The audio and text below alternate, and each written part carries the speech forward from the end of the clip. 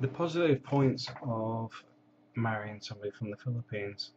Now, I've been giving Filipino women a bit of a hammering on here at the moment, and I just want to put something in perspective here.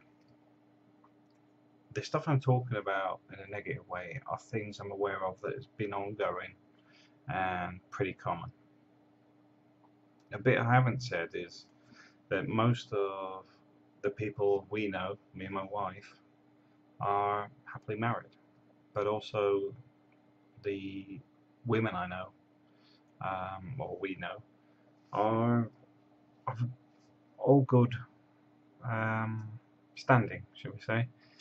Their view on life is a bit different to a lot of the negative women out there, but they're all interconnected anyway. They all went to school together, um, be it primary school, secondary school, or university. They all have that cross reference. Now, you probably noticed something already. I mentioned university because obviously a lot of the women out there don't go that far in their schooling.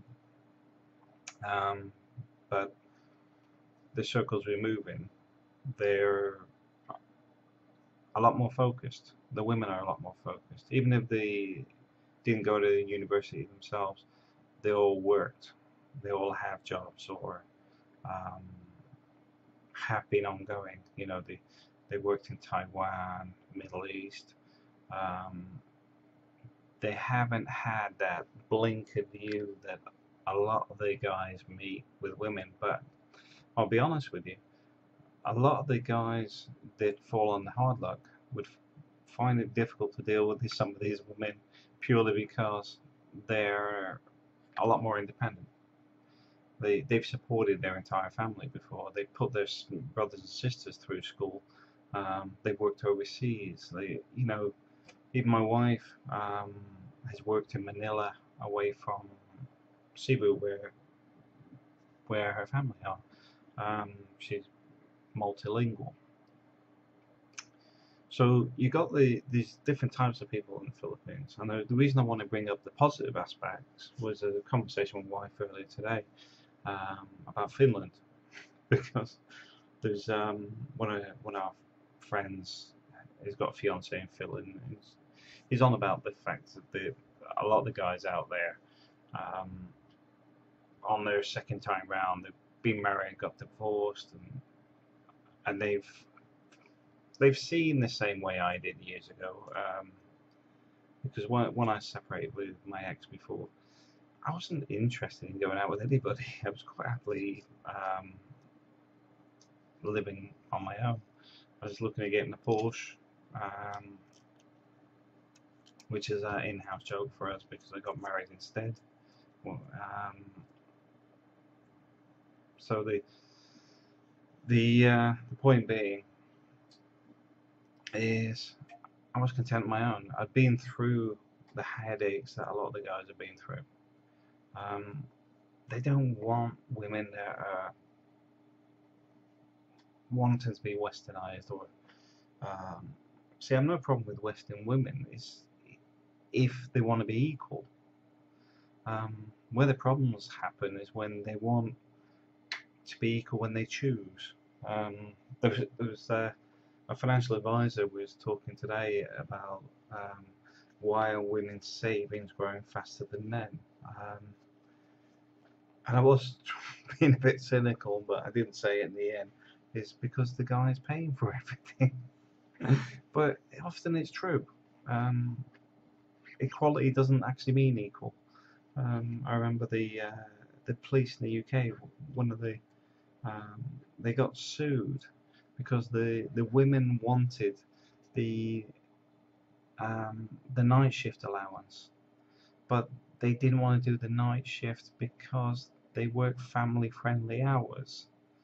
But it's okay that the guys do it and get the allowance for it, but in the end they ended up with the night allowance payment but still only working days. This is equality? I don't think so. I think it's bloody madness. Um, so yeah, that equality stuff drives me nuts because it's all one-sided, and it's what's wrong with the Western world. Because quite simply, it's not equality. It's just keep pushing for whatever you want and then whine about it if you don't get it. So yeah, but as I was saying with this guy in Finland, it was because I think our friends already talked to other women there as well.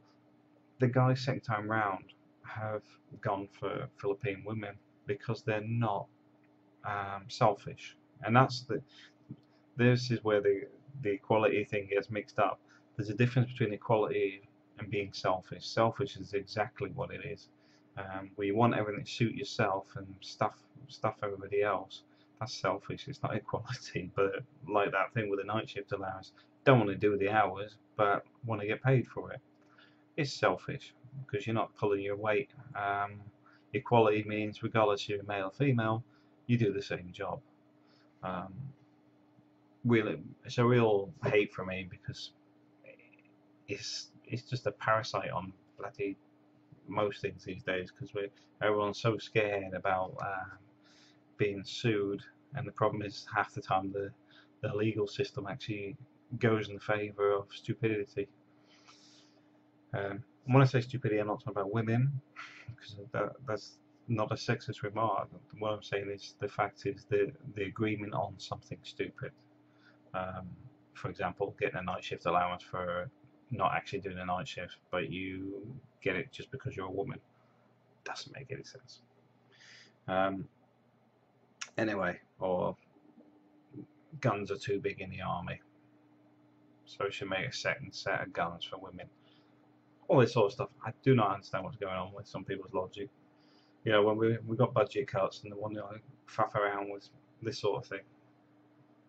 Reduce the heights on fire brigades and whatever because people are too short. I'm going completely off topic here, but the point is, the guys are aware that Philippine women, they've got common sense, but the other side of it is they've got a sense of humour. I find Philippine women generally are pretty easygoing. They're not driven in the same way. They're not as grumpy. Because I see a lot of women in the UK that just seem miserable. I don't know. I don't know what it is. I think there's too much tension in their lives. Where Philippine women are generally happy. My wife smiles all the time. When I say all the time, I mean literally all the time. My wife's happy. But I remember when we did the disaster relief, when we took the convoy up to the north of Cebu, people would come up and smiling and thanking us for helping. But also, there were smiles all the way, even in the queues, because there's just it's a built-in thing. You know, happiness and well-being is a personal thing. So if you feel happy inside, the rest of it doesn't really matter. You know, you can have a crappy day or whatever, but as a person, you're happy because you see from the positive side all the time. You know, like that house may have blown away that day, but hey, we got free food. Somebody's turned up with it. So, you know, that's the sort of, you know, happy logic in things, and that's why I think a lot of guys are happily married because it's not that the wife will put up with more. I think it's just that because they've got the family orientation. If the guy's bringing the breadwinner and the woman's looking after the house and everything else, you've got that yin and yang thing going where you've got harmony in their life. In the UK, I find that everybody's working. You know, the man and the woman's working, or whatever the relationship setup is. I'm not stereotyping anybody these days, but the fact is, kids come home to an empty house, which is why we have so many problems in family life in the UK, same as many other countries, because kids don't have their parents around them as much. And I know I'm away a lot, but my wife's always at home, and the fact is, my wife may do some stuff to help me work-wise and administer with call centre stuff, but at the end of the day, my wife's main function is to look after the home, look after the kids, and my wife's happily doing that. And a lot of women are quite happy doing that, given the opportunity. And I think in the UK, certainly, that balance has gone, um, because we've moved away from being able to have a parent at home looking after the kids to women's rights, where they wanted women to have the opportunity, and now you've got to the point where they're forced to work, because if both parties aren't working in some way, um, the bills don't get paid, unless you're on Benefit Street. But yeah, so the point is, Filipino women, generally happy-go-lucky people, who are smiling. I haven't met a negative one yet, um, and I love my wife. I'm more than happily married. But I just wanted to make this video very clear, because I don't like running people down. But the last video about the negative traits is the fact is that's very specific niches, because what you find is the average guy going to the Philippines to look for a woman comes from certain niches as well. For example, from the US side, they've normally had some ex-service history, they've been in the Marine Corps or whatever, and they've come to the Philippines later on in life. Some of it's to do with going back to happier times.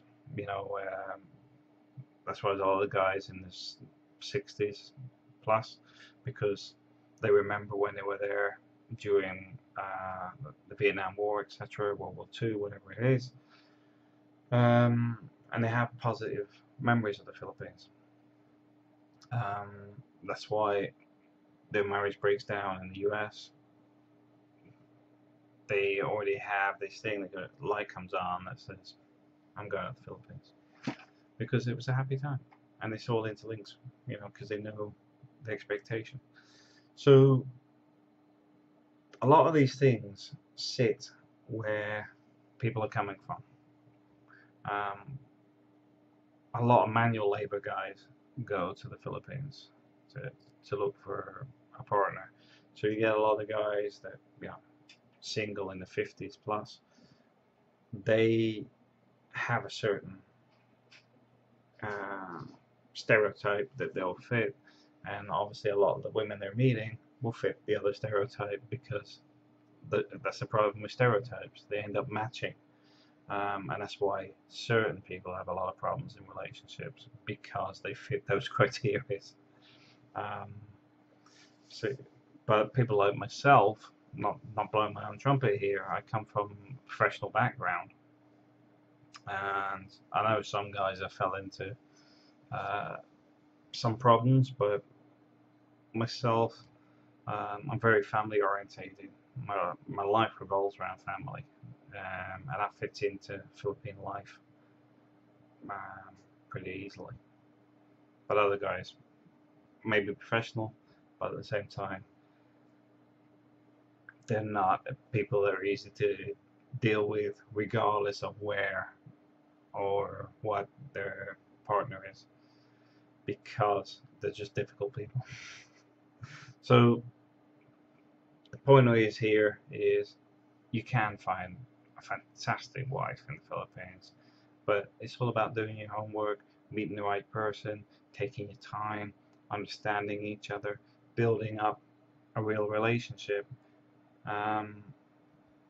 Otherwise, you may be heading, like the Titanic, into an iceberg, because you haven't spent the time building something up. Because you've engaged with this beautiful woman, the most beautiful woman you think has took an interest in you, and you feel like, wow, this is the one, because she's engaged with you, seems everything's fantastic before you can go out there and meet them. Don't rush in. There's nothing that says you have to get married next week, next month, next year. Just take your time, because the whole point in life is happiness, and happiness doesn't happen overnight. If you were happy already, you won't be going so far to meet somebody. So just take your time, make sure you got the right person, and also you'll find that you'll make some mistakes along the way. But so what? The main thing is any mistakes you make are livable. Um, and if something goes wrong, always look at the positive side.